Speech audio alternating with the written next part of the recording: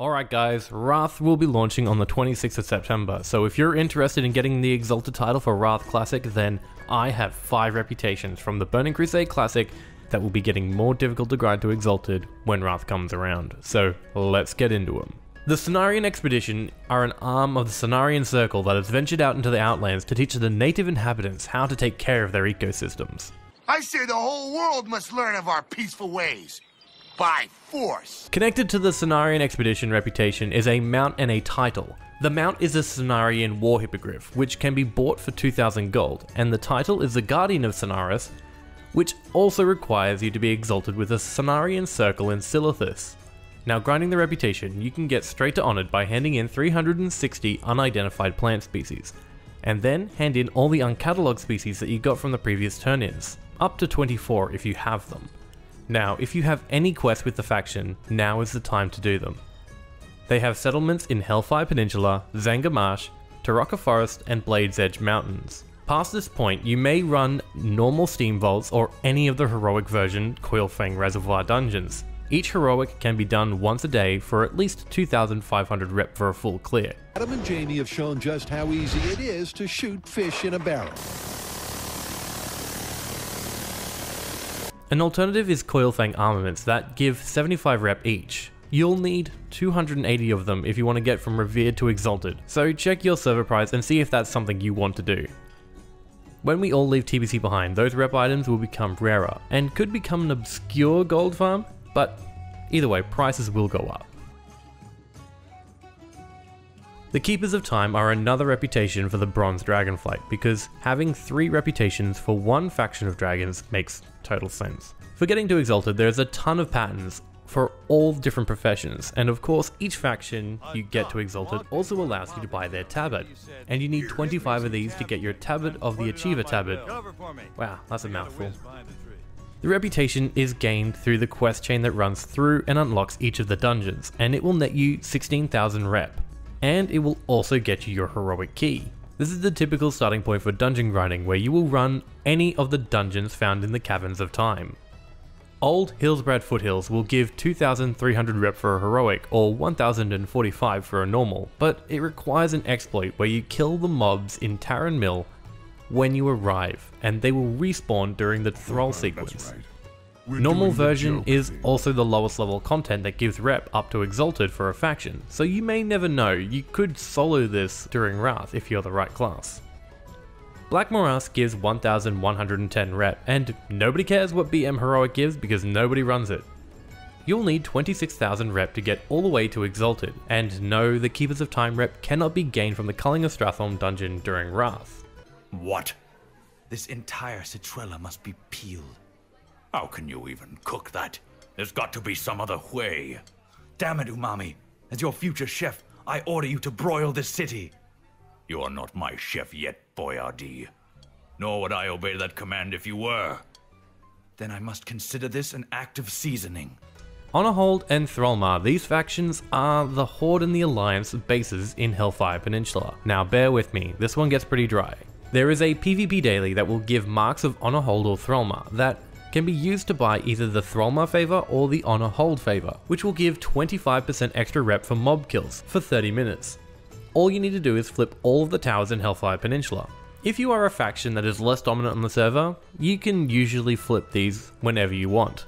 Otherwise, you will need another toon on the opposite faction to flip the towers for yourself so that you have the ability to flip them, or you could invite the other faction to flip them for you so that you can flip them back. That way they can get their daily done and you can get your daily done. What you really want to do if you are starting from scratch is run Ramparts and Blood Furnace normal until you are 5,999 friendly. Then you can complete the remaining quests with the faction in the Hellfire Zone. You should be above Honored now, so you can pick yourself up the heroic key from the Quartermaster. Through to Exalted now, you can only run Shattered Halls or any of the heroic Citadel dungeons. Each heroic should give you 2,500 rep or more for a full clear. Stop fucking around, you little... It's time for maths! Let's say you can clear Ramparts heroic in under 30 minutes each day. A 25% boost means an extra 625 rep plus the 300 that you got directly from the 2 dailies that you needed to buy the favor buff. plus the rep from completing the 2 heroic rampart runs is 5,925 rep every 2 days. If you are starting from Honoured and you use the reputation buffs, it will take you 11 runs instead of 13. The Draenei and the Blood Elves of the Sha'tar are the main residents of the Shattrath city, along with the Naru, but it makes me wonder where all the houses are.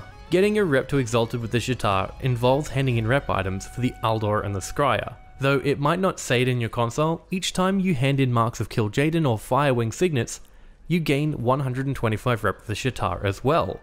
This is until you are honoured with the Aldor or the Scryers, and this repeatable quest is no longer available. Now you can hand in 10 marks of Sargeras to Aldor or 10 Sunfury signets to the Scryers, and another repeatable quest has become available as well, where you can give Aldor Fel Armaments or Scryers Arcane Tomes, and each one will give you 175 rep for the Sha'tar. To go from neutral to honoured, you'll need 240 marks of Kil'jaeden or Firewing signets, and then 480 marks of Sargeras or Sunfury signets. Instead of Sunfury signets and Sargeras, you could always hand in 34 Fel Armaments or Arcane Tombs. To get from Honoured to Exalted, you'll need to complete what quests you have left with the Sha'tar and run normal or heroic Tempest Keep dungeons. So let's head up to Botanica. I know that fertilizer ain't the only thing getting wet right now. This snake plant really giving me a snake. Goddamn. Almost spit all up on that. What are you doing? These specimens are very delicate. Botanica has the most mobs to farm for rep, and will give 2,200 rep for a full run on normal, but on heroic it will give 3,200, and all you need to do is fly up to Tempest Keep and cut the grass.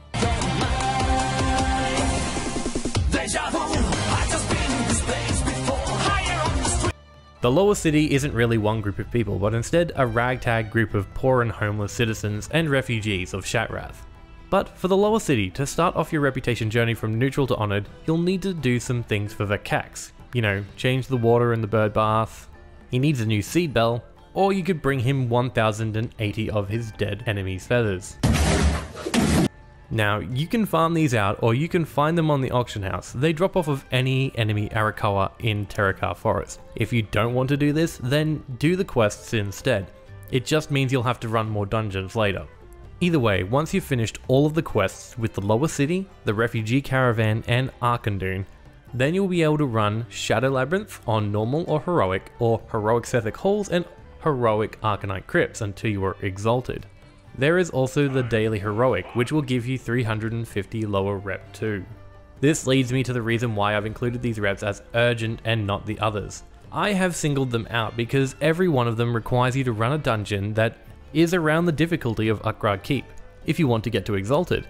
The dungeon reps don't really have anything too interesting to buy when you get to Exalted, because typically any epic item these vendors sell will already be redundant because of the time it takes to get to Exalted, and how easy it is to gear up just raiding Karazhan straight in blue. And when Wrath comes out, we will be leaving this content behind, so forming groups for this content will also become significantly harder. Unless you are the right type of class and spec, you won't be able to solo them. There are a lot more Outlands reputations, but each one can be grinded to max solo, so urgency isn't really much of an issue. You can expect a new episode of the Exalted series every now and then if you are subscribed, and we will get our Exalted titles together over the course of the Wrath of the Lich King expansion. Don't forget to sub for more achievement content, and if you liked this video, give it a like so I know to make more of it. I hope you are having a great time and getting ready for Wrath, whatever your goals are, and hopefully I'll see you in the next video.